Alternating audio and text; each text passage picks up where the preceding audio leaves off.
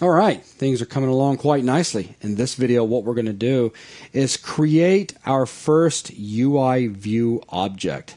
So, design with iPhone applications revolve around three different design patterns. Of those three, one of them is the model view controller design pattern.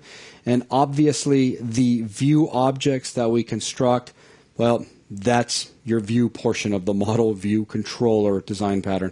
So in the view, what we can do is add other views. Basically, we can create a hierarchy of views. Now, objects, controls such as buttons, labels, believe it or not, somewhere along the line, they were once upon a time views. So even they are UI views. They're just, again, an extension of. But Apple will tell you in their documentation that view objects are responsible for rendering content within its rectangular area and for responding to touch events in that area. And because of this dual behavior, views are the primary mechanism for interaction with users in your application. So again, that's from the Apple documentation. Now, we're not in very realistic iPhone applications going to be creating UI views and just shoving them in and putting everything in that. We're going to be making UI view controllers, which will house a UI view. But they come with a lot of functionality that we can implement if we so choose. So they get notification on things like when the phone's been rotated, or we get a phone call has come in, or the user has requested to exit out of the application.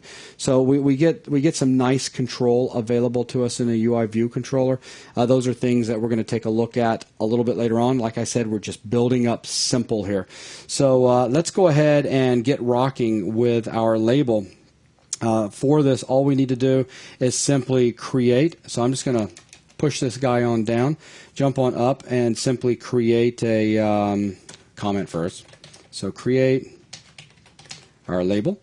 And just as we did with the window, let's start out with UIView. And we're going to make a pointer.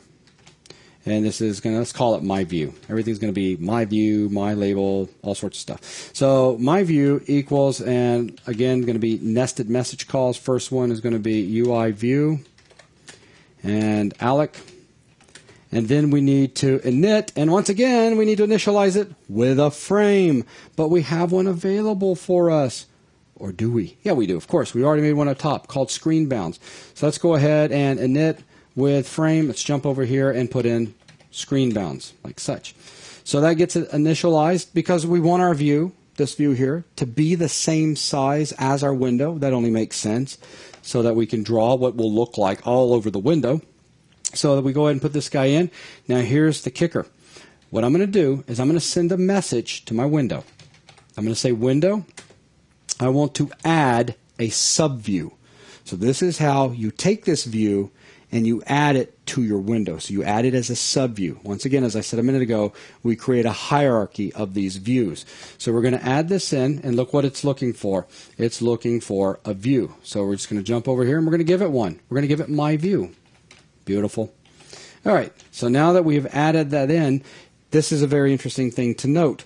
We can go ahead and release our reference with my view right here, because by adding this in inside the add subview, that guy basically bumps up the retain count, and he's going to handle all that good stuff. So we can go ahead and release our reference out here. We no longer need it.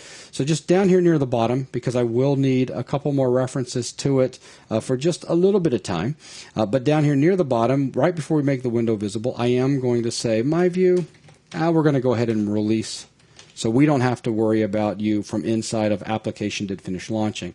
All right, fantastic. So let's go ahead and compile save, and let's go ahead and do a run, and what do we get? What do you know? It's transparent. Once again, we just see our gray windowed background.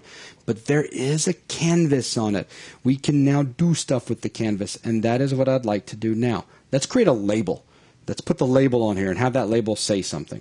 So let's go ahead and jump out of our application, back over here into Xcode, and let's see. So we you know what? I can't believe that I actually did that. Create label. Should have been create view. Wasn't creating a label. There we go. So let's go ahead and jump down. You guys should have caught that. What was up with that? So now let's go ahead and do a create label. So here we are with the real label, I promise. So again, we're going to come in here with a type of UI label, and we will call this guy my label, like such. And once again, we're going to do the message or the nested messaging. So UI label, Alec. And again, you probably never saw this coming, but we're going to do init with frame. So we need another frame to send this guy. So like I did earlier, I'm just simply going to come in here and end this off. Now I know that is nothing more than a syntax error. That's okay. We're going to come back to it. Let's create a few local variables, and then let's put that into our frame. This will make it a little bit easier to picture what's going on. So first thing is first, I'm going to make a CG float. We'll call it X, and we'll say X is 0. I'm going to make a CG float, and this is going to be Y. Let's put him at 0. So we would expect this label to appear in the upper left-hand corner. Let's then do a CG float, and let's call this one width. So this will be the width of our label frame, and let's set it to like 200. And then let's do CG float and height. And let's set our height to something like 50. All right, fantastic. Now, let's just come over here and let's just construct this guy right on the fly. You've already seen this once. I'm just going to jump in and say CG rec make, and then let's jump over with, we have an X, we have a Y, we have a width, and we have a height. Perfect. So there you go. That actually gives us a frame, and we have to have that frame. But this is interesting because we're going to go to define text in a minute that's in this, and people working with other visual prototyping style environments, programming languages / IDEs, are used to, you drop down a label, and the label is basically bordered in, its frames kind of just hugging up to it. But this is a bit different. We've got the frame at the given size, we've given it with width and height, and we're going to have our text inside it, and we can take that text and we can tell it to align left, align right. We could tell the text to scale with it, basically, to shift its size, and then we could give it a minimum value so that if for whatever reason this label was getting shrunk down, at some point it's going to go, whoa, whoa, I'm not going any smaller than that, and then it'll just get cut off. A bunch of interesting stuff that we can do. In the end, we're going to look at how we can take our label frame and make it snug up nice and tight, and how we can do that simply in the upcoming video. But right now, we've got this guy created.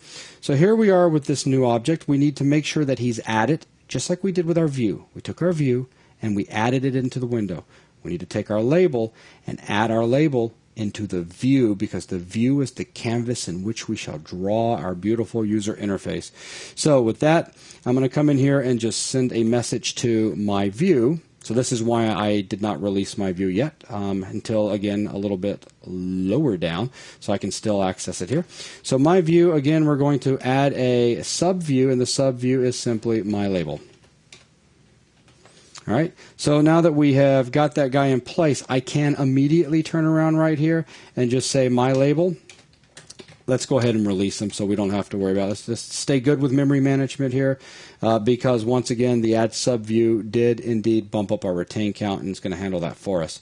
So with just this little bit of stuff, let's just go ahead and do a Command S to save and a Command B, and you can see that it built it successfully. So let's just see what happens. Just if we run right now, what do we get? So Command R, build and run, up. Woo, we have something. We have a frame for our label. We also have something else. We can now see that 20 pixel discrepancy that I was talking about earlier biting us. I told this frame to be positioned at 0, 0. We would expect 0, 0 to be right here at the start of the window. Instead, it's offset by 20 pixels. And you can make out the 20 pixels. 20 pixels high for our status bar, and that's the same height as we've got right here. So we need to fix that real quick and make our frame snug up to the very top. So let's go ahead and exit out of the application. So far, everything's working beautifully. Now let's go ahead and come back up to where we had created our CGRect local variable for screen bounds. Let's create another one. So we're going to do another CGRect, and this time around we'll call this our window, because now we're dealing with the window. We want to be at 0, 0 on the window, and earlier we were dealing with the whole screen. So our window bounds is going to be equal to, ready for this? Wait for it. Screen bounds. But wait a minute. Now you've got the exact same data. We're still going to have the same problem. I also want to go ahead and take this screen bounds, and let's come and fix that. The problem is right here with our view. When we created it with the frame, we created it with that 20 pixel problem in there. So let's just go ahead and come inside here and make sure that we use our window bounds. So that's all in place. But we need to fix window bounds. Window bounds needs to be reset, if you want to think of it that way. So we could say, all right, let's take this window bounds and let's step inside. If I hit escape, as I said before with these CGRects, you have an origin and you have a size. In this particular case, I am interested in the origin. So we'll say origin. And within the origin, I am interested specifically with Y. So what I'm going to do is say, look, take this and let's reset it to 0 and call it a day. So by resetting that to 0 with the window bounds and using window bounds for our view, everything's now aligned properly. So let's save, Command R to build and go, and we are now flush with the top. So 0, 0 is indeed the top leftmost corner of our application. Excellent. But we need some text. So let's go ahead and close this out and get some text going on. So how do we do that? It's very, very straightforward. So here is where we create, well, that's the view. Here's where we create our label. Now what I'd like to do is jump down before we add our label in as a subview for our My View view. Boy, that's confusing. Let's go ahead and set up some text on it. It's very straightforward. So mylabel.text equals, and this takes an NS string object. So I'm just going to give it a literal right here as instead of a pointer to one. So we're just going to call this from ground up, since we're designing this application from ground up. So by putting just that right there and Command S, Command R, we now have from ground up. You'll notice that we're left justified inside of our frame at the moment, which is fine, and we can again go in there and do alignments and all that stuff. But I'm not interested in doing that. I'm interested in making this frame square up nice and tight around my text, and then I want to take that frame and center it up in my view. And we're going to take a look at how we can enhance the label coming up in the next video. But before we wrap this video up, let's go ahead and take our view and create an instanced variable for it and a property for it. So you'll notice that as we're slowly progressing forward, I'm cleaning things up behind me, making these instance variables, holding references to these objects, and I'm setting up the properties and also synthesizing their accessors. So let's go ahead and close this guy out, like such. So again, we're going to be picking on UIView. So let's jump up here to our header file. Come on down and UIView. And we were calling this My View. So let's just keep it consistent. Jumping down here to our properties, and let's go ahead and set this up. So again, we've got a property that is being specified as non-atomic, retain, and let's go and close this off. Again, it is a UIView, and we were calling it My View. Fantastic.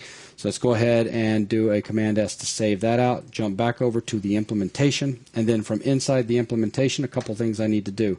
Number one, let's do some synthesizing. So we're going to jump up here to the top, and I'm going to just come down here and say synthesize, and this is the My View, like such. The next thing is I'm going to jump all the way down here to our dealloc, and I need to make sure that I properly release that. So My View is going to be released, like such. So I can take My View release right here and get rid of it because I'm about to get rid of the local creation of a view. So let's go ahead and delete that guy out since he's been moved down here. And then let's just simply go back to where we define, or excuse me, actually create, instantiate the class right here. And we no longer need to do this part. All we need to do now is simply create it. So here we are creating it, and then the reference is being stored in the instanced variable My View. That's it. So with that, again, Command S, and then we'll just do a Command R, and everything works exactly the same, but we're cleaning things up. We'll be doing the same for the label coming up at the end of, I believe, the next video. And then from there, we'll see if we can push things a little bit further. But with that, let's go ahead and wrap this video up. In the next video, what we'd like to do is see if we can make this a little bit fancier. Maybe talk about changing the font and maybe making it larger and making the frame tighten up and maybe making that nasty white background disappear and just making the whole thing nice. So that's going to wrap up this video. Thanks a lot, guys.